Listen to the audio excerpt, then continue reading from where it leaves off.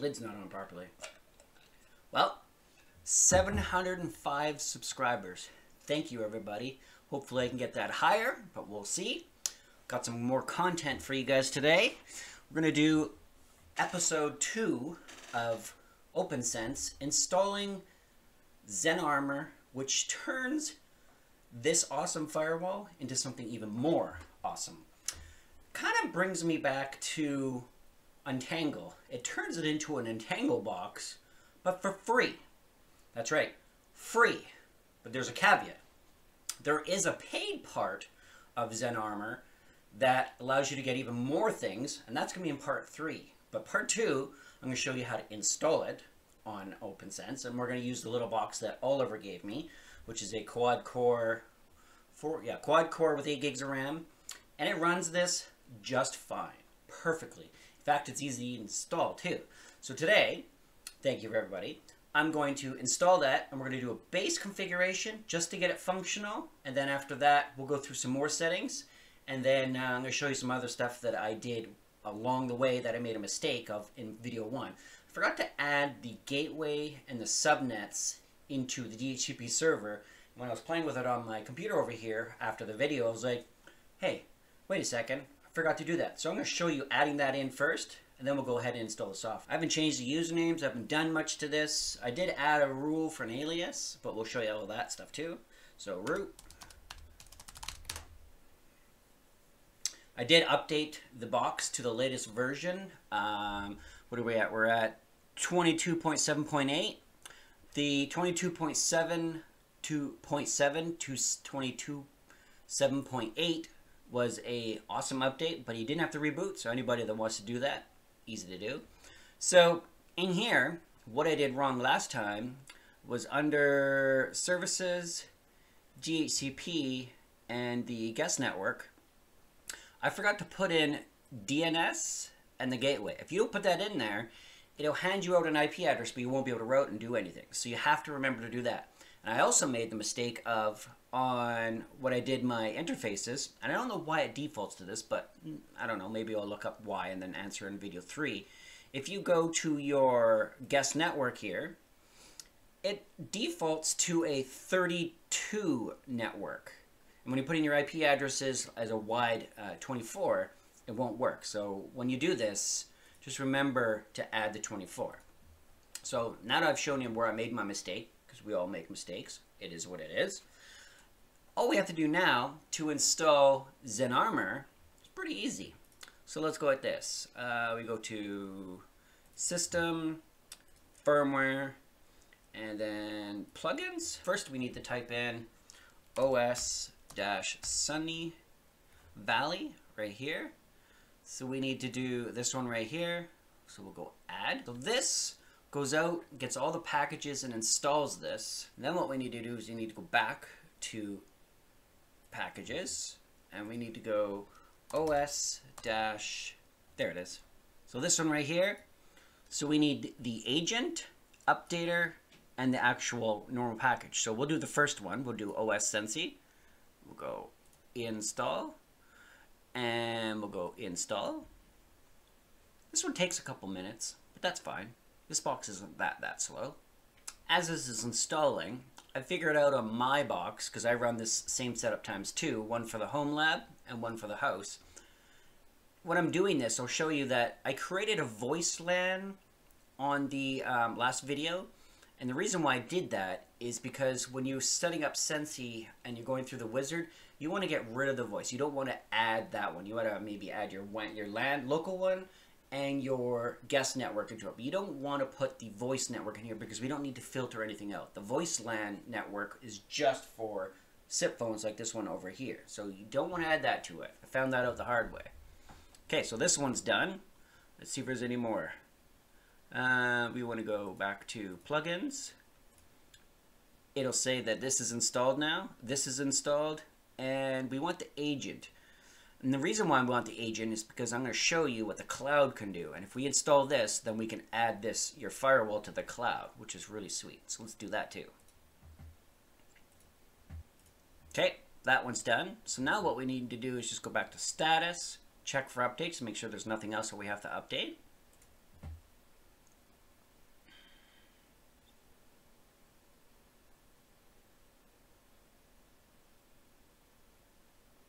all my packages are up to date. So then what we do is we go back to lobby, dashboard, and just second that I push that, you see that how Zenarmor is now over here? You see that? So now we have that package installed. As you can see, the specs of the box are right here. It's a quad core, 1.6, I believe it boosts to 2.2, so it's good. It's perfect for all this. So let's run through the quick wizard here and have a look at how that gets installed. So Zenarmor, we want to go to, I think it's dashboard, and that forces into it. Yes. So if you click the dashboard, the very first one, it'll force you into this update, and then we'll be able to do the configuration here. So we are ready. So we have to click that to say, yes, we want to run through this right now instead of just going past it. So we'll click that and we'll go proceed. It's going to go through all the specs and make sure that the box is capable. It says it's detected low-end hardware, which means it'll still run, and I haven't had any problems with it because I have another one of these, or had this running as my main box.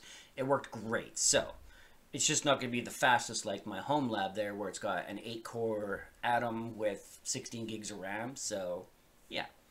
So we're going to go next. Install local. We'll go yes.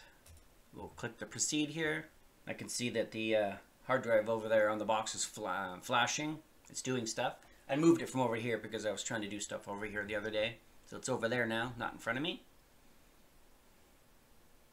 Okay, next. We want to keep it the defaults. We don't really need to change anything, but remember where I said we have to add the LANs into this network? So I have 3 here. We have LAN, we'll add that. We have the guest. Yep, we'll definitely add that because these are the networks that you're protecting. Now, just so you know, once you get all through this and you add more VLANs because you have to do more stuff to your firewall, you can go back into this. And when I first tried this 6 months ago, I added a VLAN and I was like, why is nothing not working? Because it needs to go through this. And if you forget, it won't work. We're going to leave the voice LAN out, and then after that, we're going to push next. We don't need to protect the voice network. These are all the default settings for web configuration. We'll just leave that, and I'll go over some of those things after. So we'll go next. We're going to leave this at small. Maybe I'll leave it at, I'm going to leave it at small too, so 50 devices. If you have a more powerful box, you'll get more options. Since this is a box that's suggesting nothing more, because you don't want to maybe kill it, right? So we'll go next. We're going to use the free version. And in video 3, I'm going to show you guys the pros and cons of what free does and paid version does. Now, free does a lot. Just so you guys know, the free will work for a home network just fine. You'll have no issues with it. It actually works really, really well. So we're going to leave it like this. We're going to click next. And then finish. This part takes a couple minutes, so I'll let it do its thing. It's done. That was pretty quick. Refresh. We don't need the 15-day trial. We don't want to manage the cloud yet. And we're going to... Never mind about that. So, now let's go to check for updates. Cool. We're up to date. Let's go back to the dashboard, make sure we have no issues. Oh, look, pretty graphs. And these graphs are very, very nice. So what I'm going to do is I'm going to go over to policies. You get one policy. That's the word I was looking for. I couldn't remember what else. But you get one policy for the free version. Now, if you want the paid version, you could do multiple policies. So say you have this at home and you have more than 2 or 3 VLANs and you want to apply a policy to the guests that's more tighter than the one at home. So say your guests, we don't want them to be looking at drugs or alcohol or adult stuff. You could apply that to them. But at home, you've only got adults, so you don't really need to protect them from the adult stuff or other categories maybe. So you can create different policies. But that's one of the things that you get with the basics and the free, or the free and the paid version. There's more things in the paid version, but we'll go over that in 3. But I want to show you that right now. So the base policy, if we click actions, we can turn on certain things, and I'll show you what happens when we turn on too many things. So yeah, we want to block malware. Yep, for sure. We want to block phishing servers. Doesn't really gonna do anything. Spam sites, sure. Hacking sites, sure. Why not?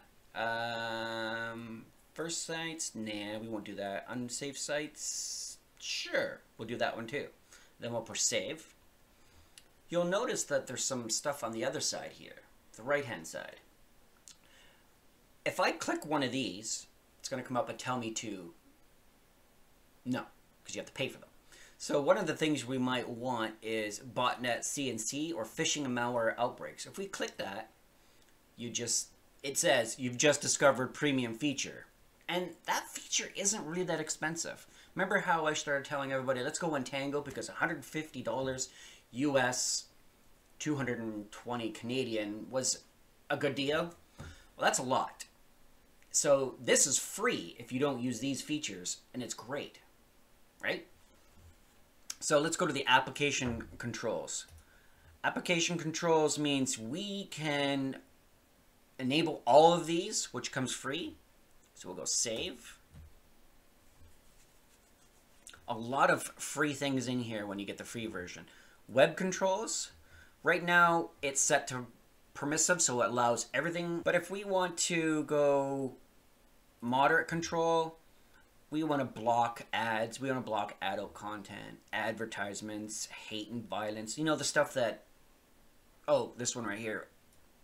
Do we want to block that here? Yeah, we do. We want to block that. If we got kids around, we definitely want to block that. So if we save this, these things are all things that people want to use. And under the free version. Exclusions, I haven't played with any of this, but I'm going to go over this with the version 3. So we're going to save these changes.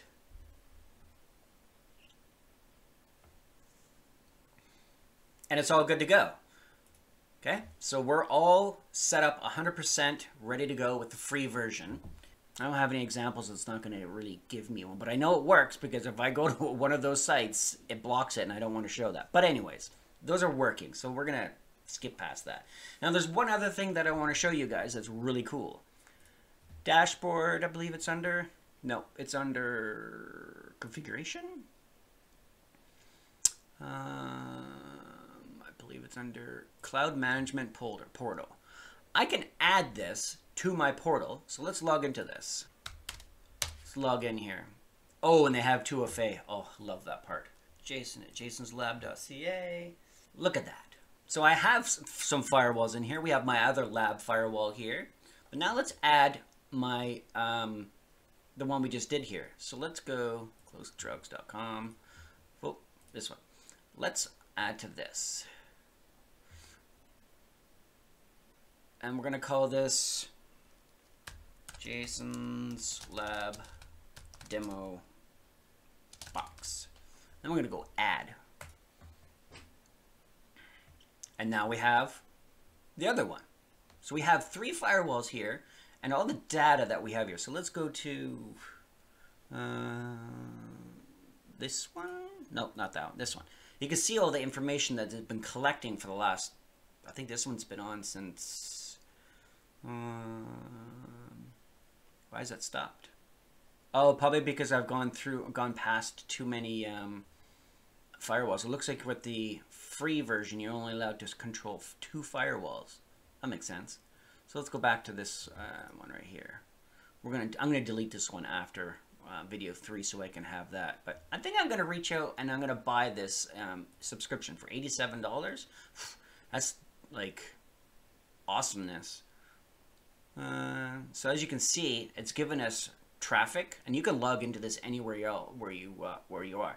The one thing I want to find out when I do the paid version is, can I get into my firewall externally through this? And since I have 2FA, I feel a little bit more secure. I haven't tried that part. I don't have the free version yet, so we'll have to try that later on. But yeah, so you can see all our reports. And it's kind of like on Tango where it gives you all the information. Doesn't really have much right now because we are just set the firewall up. But you could see all these reports and what's going on through the cloud. Live sessions. This should show us exactly what's going on right now. I got Outlook running, so it's most likely going through that right now. Let's go back to home. Really good feature. I'm going to cover a lot more of these later on. But as you can see, we have now dashboard running. What do we have? C27. It'll go up and down since we do speed tests and start surfing around and stuff like that. But you'll see that adding this turns this firewall into a UTM like Untangle, but it's free. Free. I like free right now. So one more thing I wanted to show you guys is on all my firewalls, if I have a guest network, we want to block that access to getting to the main OPNsense. Now, on my Mac here, if I type in the gateway of the subnet, so the subnet of the guest network is, let's see here, we'll go interfaces, guest, 192.168.10.1. It allows me to log into the firewall. If I click advanced and proceed, it logs into the firewall. You don't want that on the guest network. So, as I was browsing Cody from MacTelcom Network, he actually did a good video on this, of doing firewall rules and stuff like that. And I caught on to RFC 1918, and I was like, oh, I'm going to play with that too. Because I'm coming from Untangle, and that stuff's totally different, and other sonic walls and stuff like that. We don't do those things. So I'm learning OPNsense more and more and challenging myself. But he did a video on this. So when you go to firewall, you can do aliases, and you want to create a RFC 1918. Now I'll show you the settings. In here, you put in the subnets of the LAN networks that you have in there, and when you add this to your rule sets, it blocks them so they can't talk to each other with one rule. So we have this one. So we have 192.168.12.0, so we want to start the whole subnet range. And then we have the 10 network, which is the guest. Then we have the voice. Now, you don't want to add this network, voice network, RSCF or 1819 or 1918, sorry, into that because it'll block other protocols. You don't want to do that. So you don't have to. So right now this is added right here. So we'll go cancel. If we go over to our firewall rules and we go to rules and we go to guest, I have it in here. Right now it's disabled. But if I enable this, we won't be able to get to the gateway and get to the firewall and do any malicious stuff or start working at it to do any stuff. So let's go back to here. And we go here. And we go check mark. Gotta remove the rule, that. And we go save. Gotta push apply. I always forget to do that, but I'm getting used to it. And it's nice and bright purple, so I see that. We'll wait a couple seconds. Doesn't go anywhere. It's showing this page cannot be reached. Another thing we want to check is if somebody already knows what the subnet is on the other side, like my LAN network. Well, in this case, we're going to go 192.168.12.1. Can we get to that?